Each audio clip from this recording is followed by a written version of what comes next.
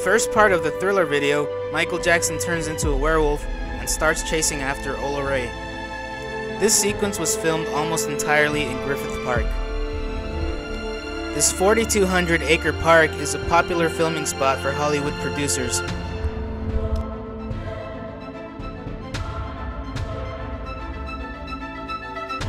When you leave the vicinity of the observatory, it can get pretty dark at night.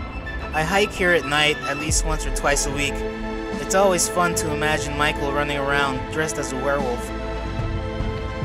The next part of the video is Ola Ray running out of the theater and Michael Jackson running after her. This scene was filmed at the historic Palace Theater in downtown LA. It's been closed for over 20 years now. The lights and patterns on the undercarriage are still the same, just a lot more worn out, and some missing light bulbs here and there. There are some renovations currently taking place inside. It's kind of depressing. We're gonna come back at night to see if it looks better.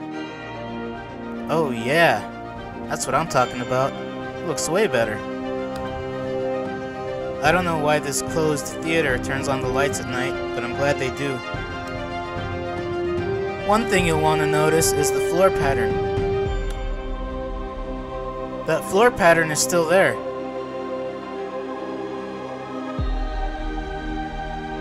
The interior shots of the movie theater were actually not filmed here. They were filmed here, at the Rialto Theater in South Pasadena. This is another historic theater that's unfortunately been closed for a long time. It's one of the few single-screen theaters left in California. It's been used in scenes for the movies La La Land, Scream 2, and many others. From the side, you can get a better idea of just how large the single room is. Here's the single screen, and here's an interior shot of where Thriller was filmed.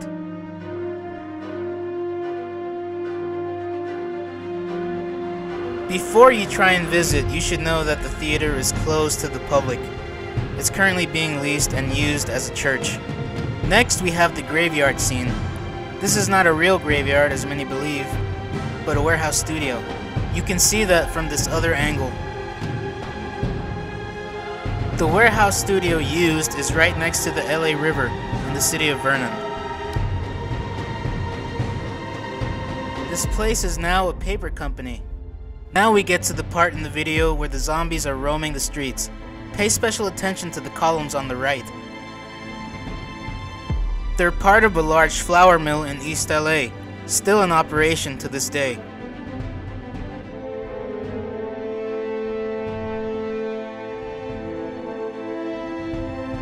You can see them again here, in the clip where the zombie's arm falls off.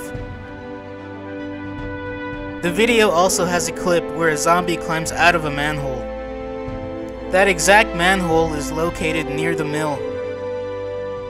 The famous zombie dance scene location is in a very industrial part of East LA.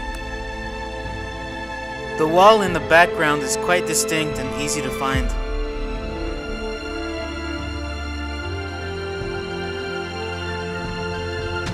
It's probably seen at least a few layers of paint in the past few decades.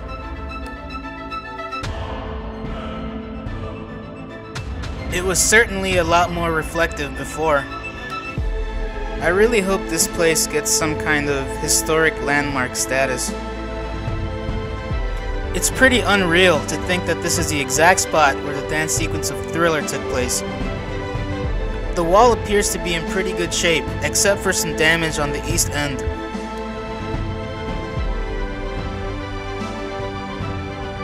Many homeless people live on this street now. The building in the background used to have windows facing the street, but those are long gone now. We returned at night and saw just how spooky this place could be. It was, dare I say, thrilling. It seriously felt like the zombies were gonna jump out at any moment. Towards the end of the video, Ola Ray runs into this house. As you can see, it's in pretty rough shape now.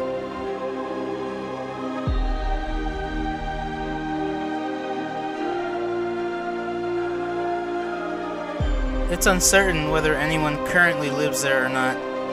but there are vehicles parked inside. We came back at night. Everything looks cooler at night. You can see that there are some lights on upstairs through the window. So either someone lives there, or there is a ghost. A ghost that is afraid of the dark.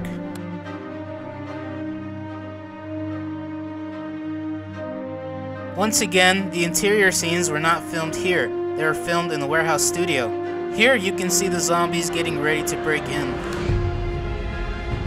This was done in the same warehouse studio that was used for the graveyard. Thank you very much for watching.